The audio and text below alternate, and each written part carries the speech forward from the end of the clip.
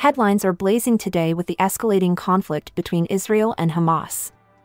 The Al-Qassam Brigade's Hamas military wing has claimed that 13 hostages were killed in Israel's retaliatory airstrikes on the Gaza Strip. Simultaneously, the Israeli military warns of a population evacuation in northern Gaza, while Hamas urges residents to stay put, creating a climate of confusion and fear. The Biden administration confirms 14 U.S. nationals among those in Hamas custody, and back home in the U.S., heightened security measures are in place against potential extremist threats. In a heartbreaking turn, Israeli businessman Eyal Waldman, once a proponent of employing Palestinians, loses his daughter in a Hamas-led attack. The massacre's site, a music festival, is a grim reminder of the over 260 lives lost. Meanwhile, the State Department grapples with over 20,000 requests for assistance from U.S. citizens in Israel, arranging evacuation flights and ships. On the international stage, the World Health Organization warns that Gaza's health system is on the brink, due to airstrikes and severe medical supply shortages. France bans pro-Palestinian demonstrations for fear of disturbing peace, and Palestinians in East Jerusalem live in a state of lockdown due to violence fears. U.S. Secretary of State Antony Blinken has condemned Hamas attacks, likening them to ISIS's actions. Iran's foreign minister hints at the opening of a new front against Israel, depending on the latter's actions in Gaza, while the U.S. voices concern over Hezbollah's potential intervention. In East Jerusalem, a Palestinian gunman wounds 2 police officers before being killed by Israeli forces, adding fuel to the raging fire. United Nations reports indicate that the number of displaced people in Gaza has risen to 338,000, with over 2,500 homes destroyed or severely damaged. Amidst this, the U.S. has negotiated with Qatar not to release billion in Iranian oil revenue recently unfrozen. Finally, Israeli lawmakers have sworn in an emergency government in response to the ongoing conflict. A day filled with fear, uncertainty, and a desperate cry for peace. That's the news for now. Stay tuned for more updates and analysis. Welcome back, everyone. This is your host Emily Norma, bringing you the latest updates from the world around us. And I'm David, here to offer insight and commentary on these pressing headlines. You're tuned into Hot Topic, and we'll live every day with the news that's shaping our world. Remember to subscribe and turn on those notifications so you won't miss a thing. Now, let's get straight to the hot topics.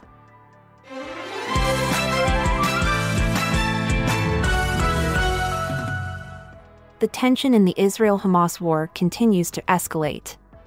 According to Hamas, Israel's retaliatory airstrikes on the Gaza Strip have resulted in the death of 13 hostages captured in southern Israel. The nationalities of these hostages have not been disclosed, but the Biden administration has confirmed that there are between 100 to 150 people in Hamas custody, including 14 U.S. nationals. The Israeli military has issued a stark warning to the United Nations, stating that the entire population in the northern Gaza Strip must evacuate south within 24 hours.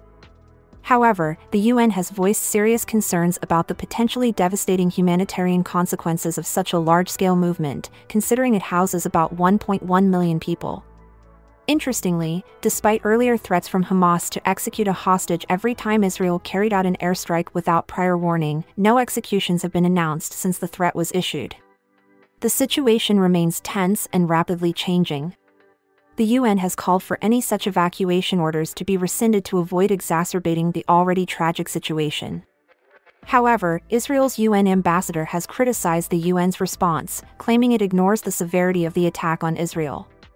What's your take on this breaking news? There are unsettling developments for the residents of Gaza City. The IDF, Israeli Defense Forces, have ordered citizens to relocate further south within the Gaza Strip for their own safety. However, Hamas has advised Palestinians to stay in their homes. As a result, there's a state of chaos and confusion among the residents. According to the Associated Press, Ines Hamdan, an officer at the UN Palestinian Refugee Agency, stated, "No one understands what to do." The UN reports that since the Hamas invasion of southern Israel on October 7th, a staggering 338,000 Gaza residents have been displaced.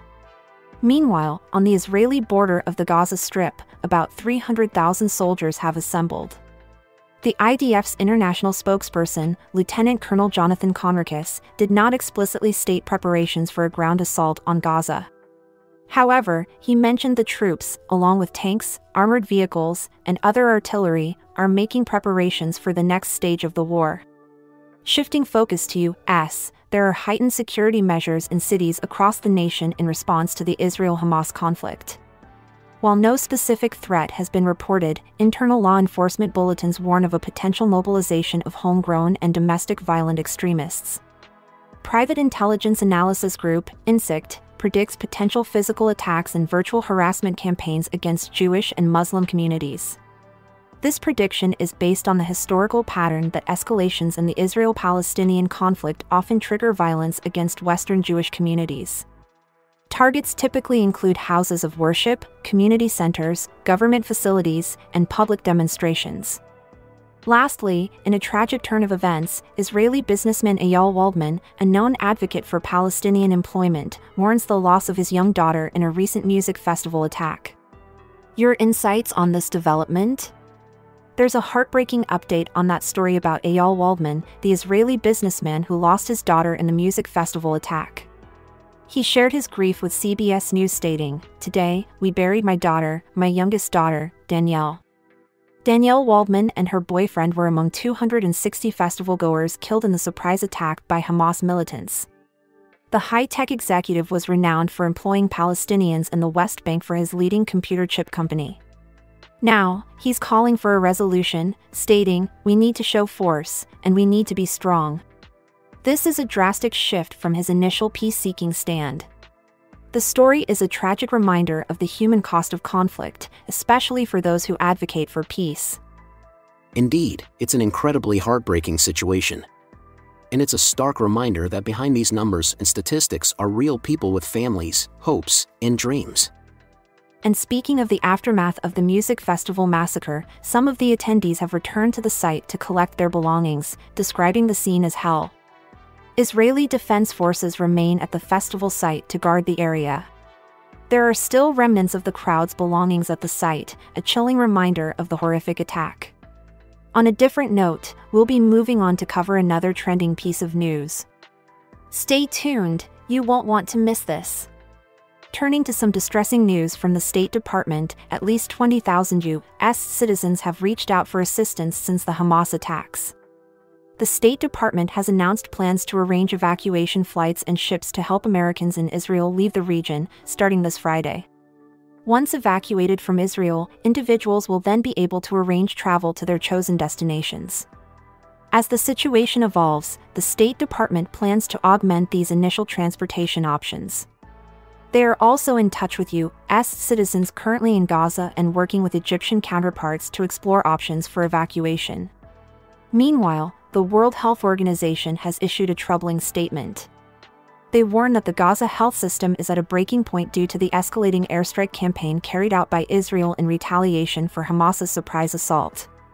They cite acute shortages of medical supplies and the toll of ongoing airstrikes as factors exacerbating an already critical situation. The WHO has documented 34 attacks on healthcare in Gaza since last Saturday.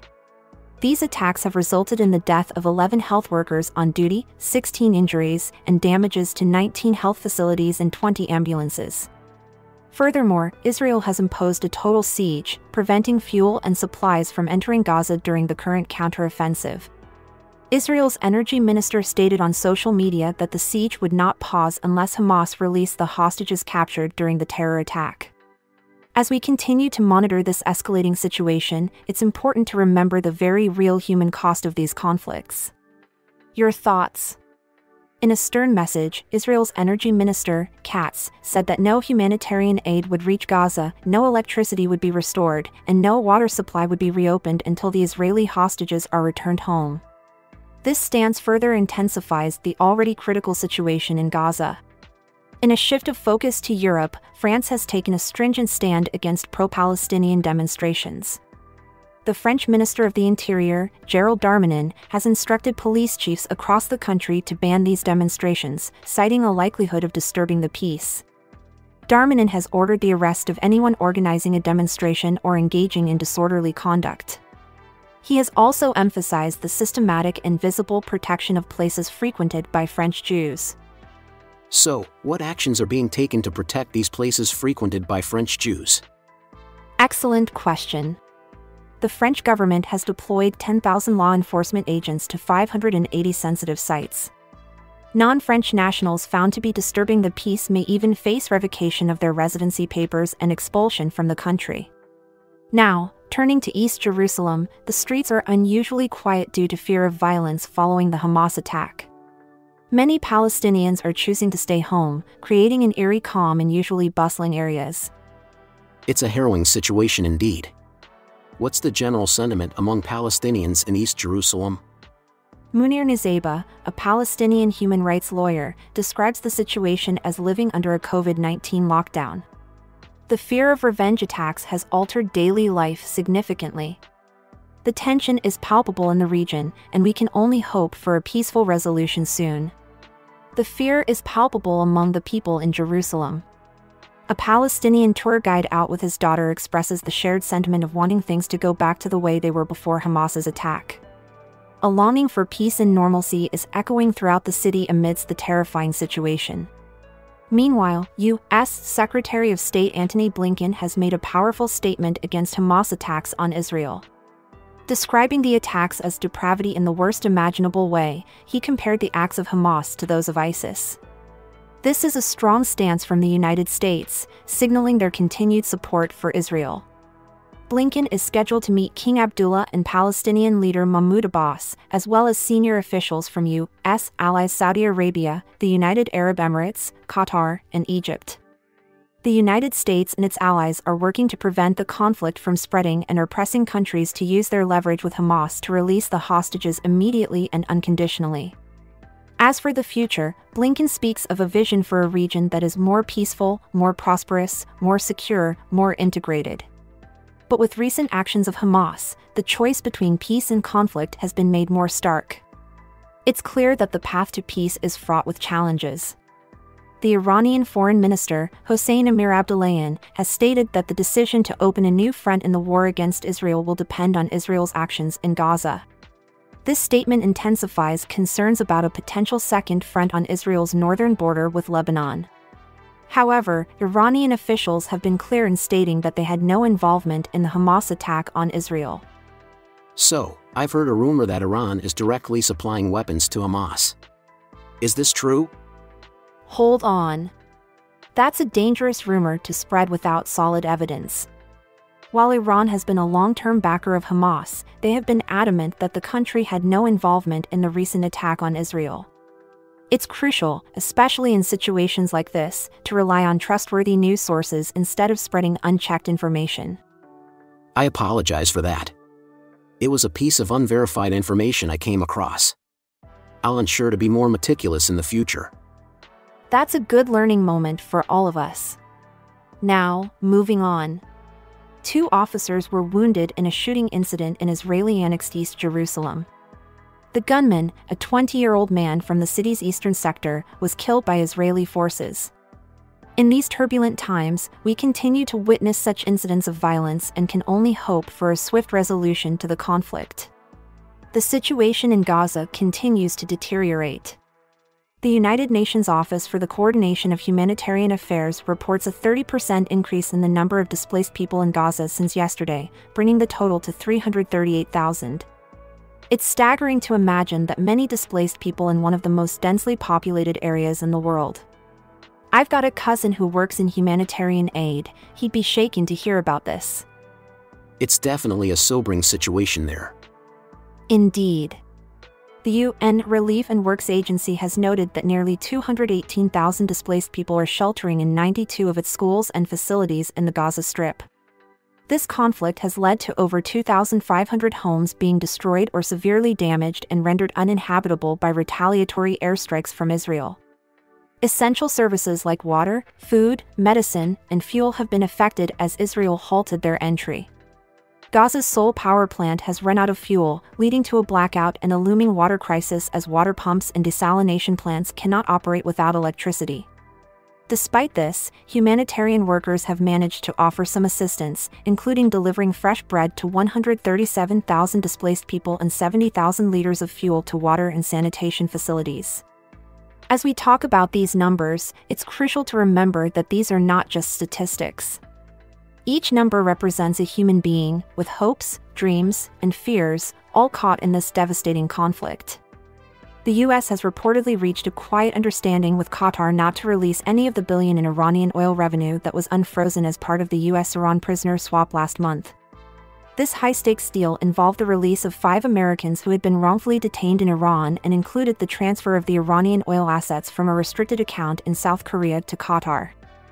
That's a significant development. Absolutely. And it remains uncertain whether this development occurred after the recent Hamas attack on Israel. In a recent briefing, White House National Security spokesman John Kirby insisted that the regime was never going to see a dime of that money. Meanwhile, in Israel, lawmakers have sworn in an emergency government following a 66-4 vote. This comes a day after Prime Minister Benjamin Netanyahu announced a wartime partnership with rival Benny Gantz. However, opposition chief Yair Lapid has announced he will not join the government, criticizing its failure to prevent the brutal attack over the weekend. A lot of major developments happening all at once. Indeed. As we've seen, the global landscape is constantly shifting, and we're here to help our listeners navigate these complex currents. And that's a wrap for today's episode of Hot Topic. We've taken a deep dive into some critical current events, and we're grateful to have had you along for the ride. Remember to subscribe to our channel and enable notifications so you don't ever miss an update. Your support is truly appreciated. If today's conversation resonated with you, feel free to share it in your circles, whether that's in a group chat or over a cup of coffee. And if you have any thoughts or questions, do leave a comment. Couldn't have said it better myself. And hey, don't forget to pencil us in, same time, same place, every day. We've got plenty more enlightening discussions on the horizon. We look forward to continuing this news journey with you. Until next time.